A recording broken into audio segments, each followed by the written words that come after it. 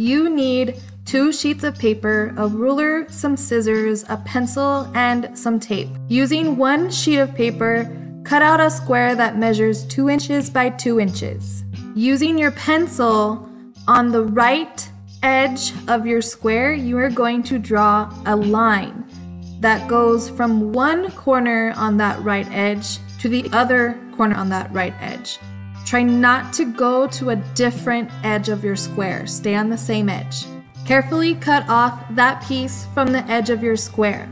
You are now going to slide that piece over to the left side of your square.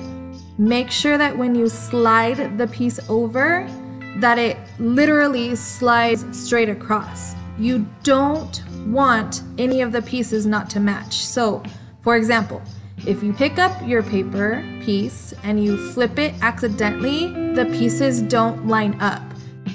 Tape the pieces together. Draw and cut a piece from the top side of your square.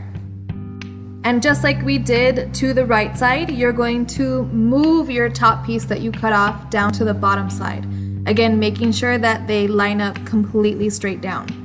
Then, of course, taping that piece down to the bottom together to make your original shape for your tessellation.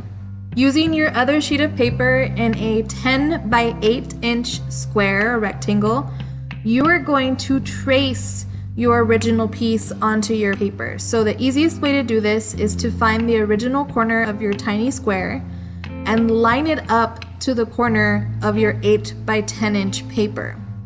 Then you can take your pencil and trace your original shape onto your paper.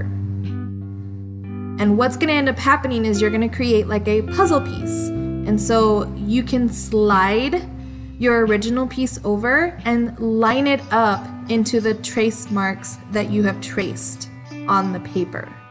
So as you can see, I'm tracing the puzzle piece or the original shape. You can even slide it in any direction and be able to trace it onto the paper. Trace your original piece until you fill up your entire 8 by 10 inch sheet of paper.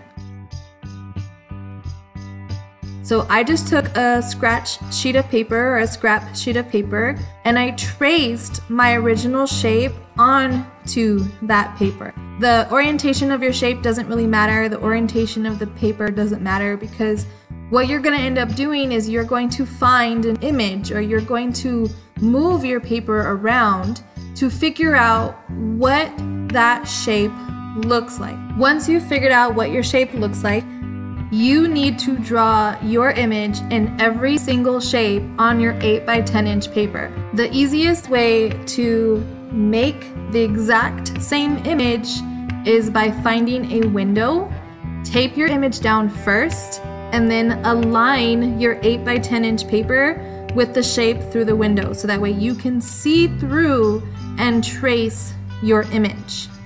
So using the window, you're going to trace your image in every single shape that is on your 8 by 10 inch paper. And once you finish that, you are done with your tessellation and you have filled in the entire page.